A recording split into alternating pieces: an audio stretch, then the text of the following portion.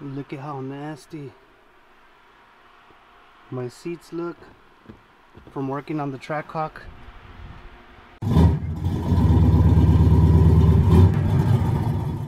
Welcome back to another episode of Monster Rides. Today we're going to be working on cleaning the leather and conditioning the leather of the Trackhawk. There's a reason why most of my leather vehicles, the leather is really nice on them, and that's because I always take care of them. I've never really gotten it to be this bad, so I'm going to be creating a different series. For example, a detailing series. I'm going to be creating a maintenance series. And I'm going to walk you guys through the steps of like what I do, and like for example when I maintain my vehicles. In this case I'm going to be detailing, but you can see the Trackhawk is pretty filthy. As you can see, there's a bunch of, you can see right there, it's like it's got like a little black bluish tint to it. That's from my jeans. So what I already did here is I already vacuumed the truck.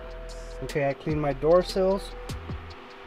And you want to always have like a little brush, because what I do is you want to make sure you get all the little dirt that's inside these crevices. If you don't do that, what's going to happen is that if you apply, you clean it and you apply conditioner, all that stuff, all that sand's going to stay in there, and it's going to create, it's basically going to become a sandpaper.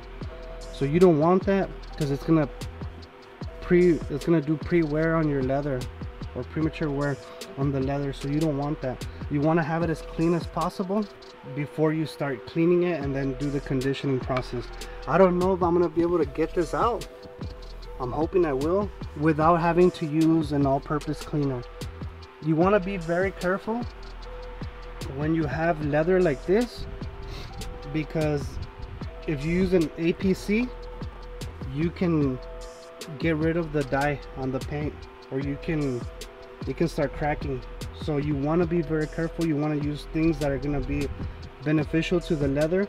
You want to think about leather like lotion. You're not going to put on thinner, right, on your skin, or you're not going to put something that's going to be very caustic to your skin. You want to use things that are going to condition it and make it soothing and stuff like that. So the same thing goes with leather. As you can see, this door I already cleaned it and I already conditioned it. And the way that I cleaned it is this is actually a special blend of a chemical. It's called woolite, and I mix it into a gallon, and I get a lot of use out of this woolite, because woolite is it actually conditions the leather. You don't have to add something else, but I still do, because the Trackhawk was sitting in the dealership for about a year. I had to condition my dash for like 3 times in order for it to actually grab or not eat up all the conditioner that I have put on there. So as you can see, this one's already all conditioned. This one, look at how silky and smooth it feels, or it looks, I'm sorry. It's already nice and clean, everything. And I'm gonna show you guys how I use the woolite to clean the leather. Okay, so we have our other door, and obviously it's pretty filthy. I don't know if the camera could pick it up, but there's a lot of little dirt everywhere. I always tell my kids not to put their shoes on the leather, because you could tear, especially leather like this, that it's very high quality leather, it's very soft. They could tear very easily, even if you have keys on the side or a phone. On my Escalade, there's an area where the front driver's seat, it's really scratched from a person that used to have it before me, where they had their phone and it scratched it up really nasty. But let's start. I'm gonna use the woolite, and woolite you have to apply. You have to be very generous, because the leather's gonna start soaking it up. Okay, so I put a lot. It's okay about the window, because normally I clean the windows at the end, and you can let this stuff linger. Nothing's gonna happen to the leather. Be careful of the speakers. Look at how it's like black right there, just from the spray down. So what I do is I get a little board brush and I just agitate the leather very softly. You don't really want to use a lot of pressure when working on leathers, because obviously you could scratch it or you could damage it.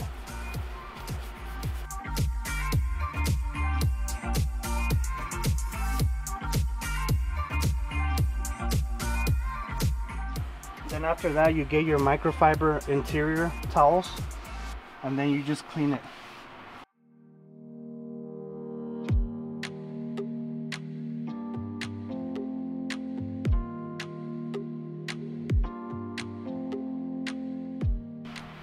The door is done, and if you touch it, it feels really silky, and that's what the Woolite's supposed to do. So the back two doors are done. I'm gonna work on the back passenger seats and then the back driver's seat. So I'm gonna work on these, and whenever you work on stuff like this, you always want to start from top down. You never want to start from the, like, let's say here, and then you work up. Because let's say that this is really dirty and you already cleaned this, and then you start on this and it falls down, you're gonna have to clean again. So always, whenever detailing or whenever you wash a car, you always start top down. Okay, so now I'm gonna work on this part, and when I'm working on bigger surfaces, I actually use this. It's a, I don't know if it's a boar hair or horsehair brush, but this is very gentle. I think I bought this when I bought like a kiwi set at Walmart or something like that. It was like maybe $7.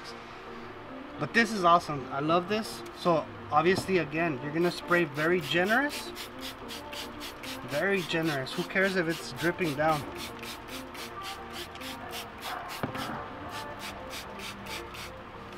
And then I hit it.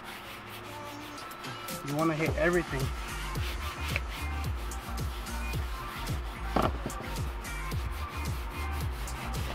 You want to make sure that you get everything. And then get your microfiber, and then you start from top down.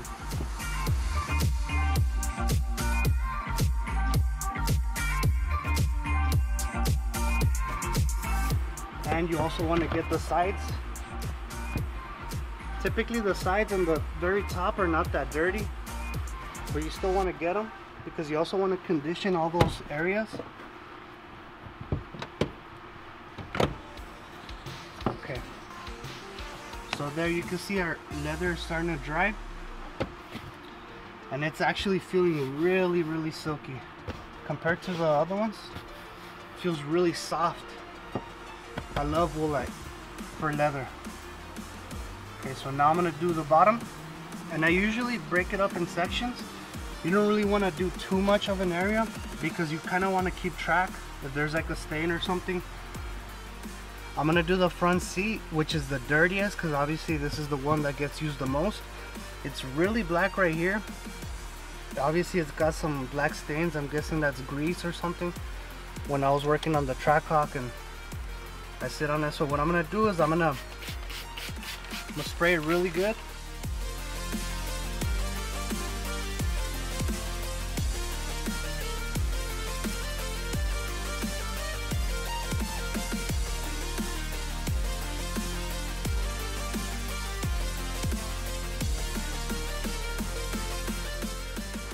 And you can see that the Woolite took off those black stains, those really black nasty stains.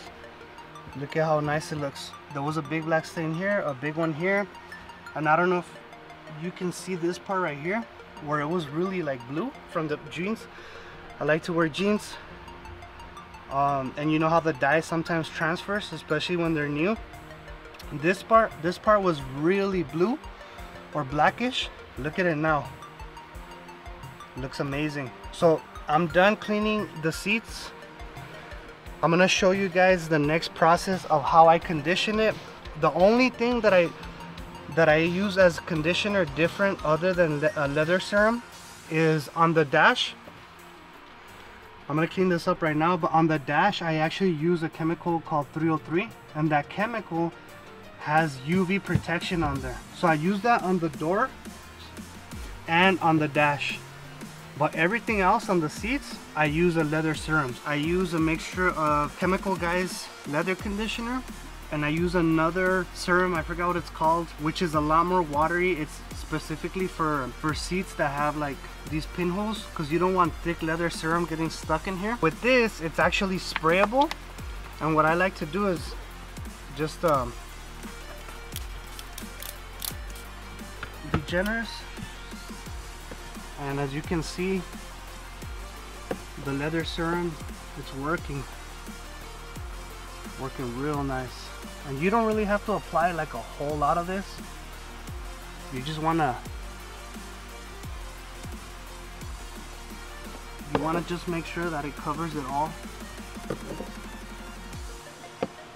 There, you can see what I sprayed on here is like perfect. I forgot this part right here. Make sure you cover it real good. And this will protect it as well from getting stained or anything like that. It'll make it really nice and I guess soft. It makes it really soft. This leather is really soft. Actually, the care instructions for this leather, it says just to use hot water, but the way that we're doing it, it's gonna last like this. Even if the truck has like 150,000 miles, the leather's never gonna crack or anything like that. And then you just leave it like that, and if there's any excess, you could get a microfiber, brand new microfiber towel, clean, and then just wipe it just to take off like the little excess so the seat doesn't feel any greasy.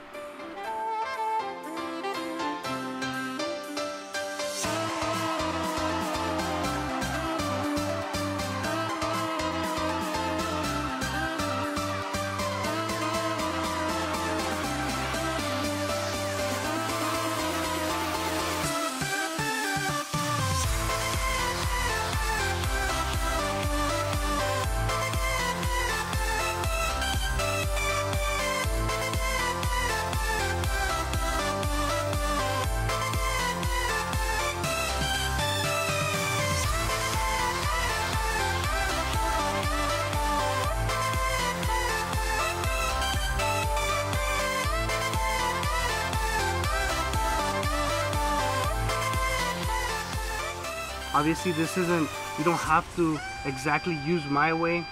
There's no really correct or wrong way to do these things, except, you know, obviously I've been doing this for quite a while. I just hope my tips helped out. If you guys like this information, please consider subscribing. Please share this to friends and family, especially if they have leather seats. Thank you guys. Peace. I'm out.